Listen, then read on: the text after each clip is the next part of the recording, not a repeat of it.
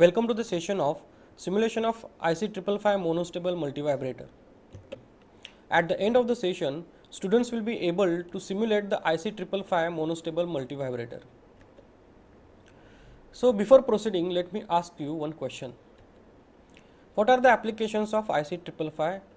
You may pause the video, think about the question, write down your answer in your notebook. In order to see the answer, you can resume the video. Now let me give you the answer. The IC555 can be utilized as a stable multivibrator. It can be used as a voltage frequency converter. It is also used as a pulse synchronization. So let us see the IC555 monostable multivibrator. Figure shows the circuit diagram of the IC555 timer as a monostable multivibrator. The trigger input is given to the pin number 2. In the quiescent condition of the output, this input is kept at plus VCC. To obtain the transition of output from the stable state to the quasi-stable state, a negative going pulse of the narrower width and the amplitude which is greater than plus 2/3 VCC is applied to the pin number 2. The output is taken from the pin number 3. The pin number 4 is generally connected to the plus VCC to avoid the accidental reset. The pin 5 is grounded through the 0.01 microfarad capacitor to avoid the noise problem. The pin number 6, which is a threshold, is connected to the pin number 7. The resistor RA is connected in between the pin number 6 and the pin number 8. At the pin number 7, the discharge capacitor is connected, while the pin number 8 is connected to the supply. Initially, when the output at pin number 3 is low, that is the circuit is in stable state, the transistor is on and the capacitor C is shorted to the ground. So when the negative pulse is applied to the pin number 2, a trigger input falls below plus 1/3 VCC and the output of the comparator goes high, which resets the flip-flop, and consequently the transistor turns off and the output at pin number 3 will go high. Now this is a transition of output from the stable state to the quasi-stable state as shown in the figure. As the discharge transistor is cut off, the capacitor C will begin to charging toward the plus VCC through the resistance RA with a time constant which is equivalent to RA into C.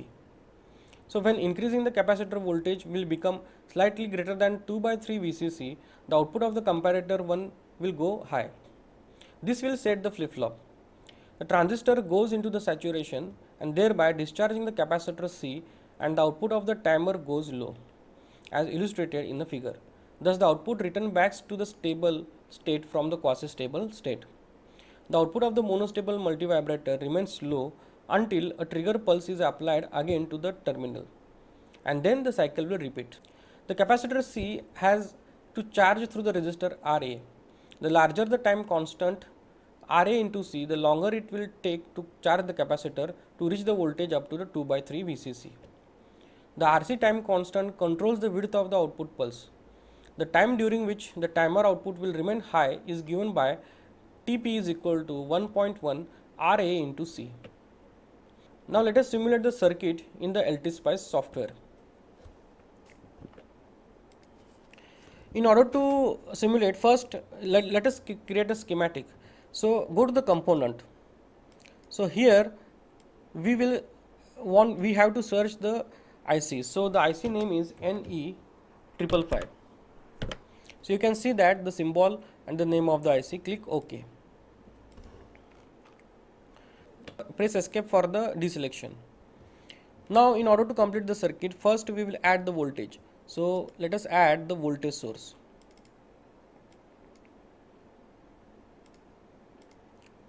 So first we will add the voltage source here. We will connect the ground. So we will add the label, type of the port, select output, give the name as VCC, click OK and connect here. So copy this label. So here is a copy option, copy this label. Now what we have to do, we have to connect this reset to the VCC. So we will connect that to the VCC. Next the VCC here we have to connect here. Then connect the ground. We will connect the ground here. Let us add the one capacitor. So to connect the capacitor using the wire. and connect the ground. So what is the value of this capacitor? The value of this capacitor, as mentioned previously, it is 0.01 microfarad. Now what we have to do, the trigger pulse, here we have to apply the trigger pulse, and here you have to take the output. And as per the discussion, the discharge and the threshold pins are connected together, and where they are connected to the resistor and capacitor junction. So let us add one resistor and capacitor here and connect the ground. Connect this capacitor terminal to the node. Now where this another terminal of the resistor will go, it will go to the VCC. So copy this symbol of the VCC and connect it here. So what is the value of the resistor? You can give the value as per your design consideration. Let us give it as a 4.7K, and the capacitor value, let us give it as a 2.2 microfarad.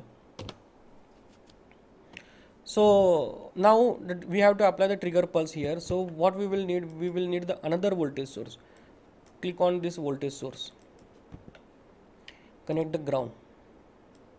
Now we will add another label. So click on the label here and select it as output. We will give the name as trigger and click OK and connect the trigger here. So where the trigger we have to connect, this terminal has to be connected here. So copy this symbol of trigger and just connect it here, and here we have to observe the output. So go to the option of this resistor, click here and connect it to by the wire to the output terminal, and finally we will connect the ground. Let us give the value to the resistor as a 10K. So what will be the value of the source? Right click over that, go to the advanced. So what we have to apply? We have to apply the pulse signal. So the pulse signal with the initial value of say 5, then we will give it as 0. Time delay, give it as 1 millisecond. T rise, we will not give that. T on, let us give it as a 1 millisecond T on pulse. Period, let us give the period as 1 second, and cycle I will give the cycle as 0. Click OK.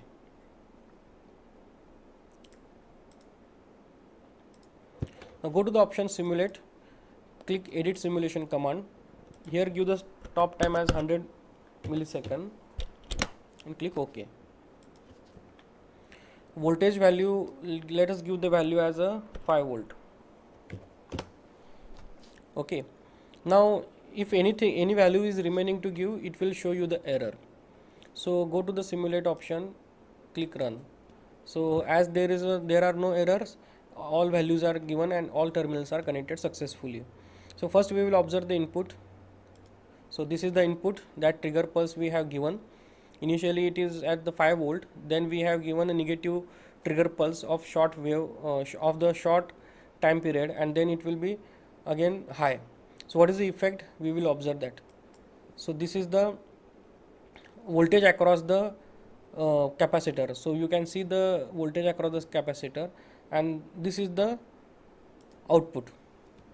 So as you can see that the output, when the trigger pulse is given, the output will go high for the particular duration which is designed by whose time is calculated by the resistor value and the capacitor value.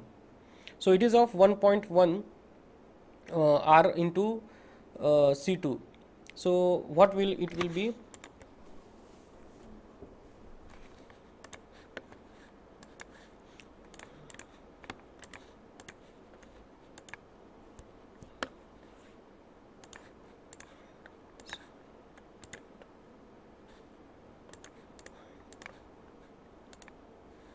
It is 11.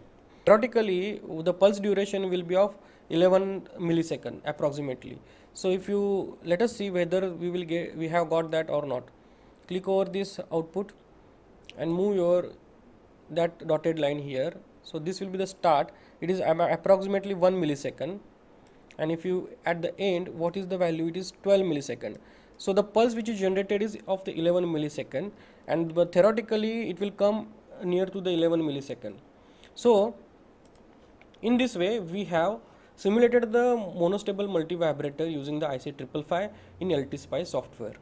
These are the references of the session. Thank you.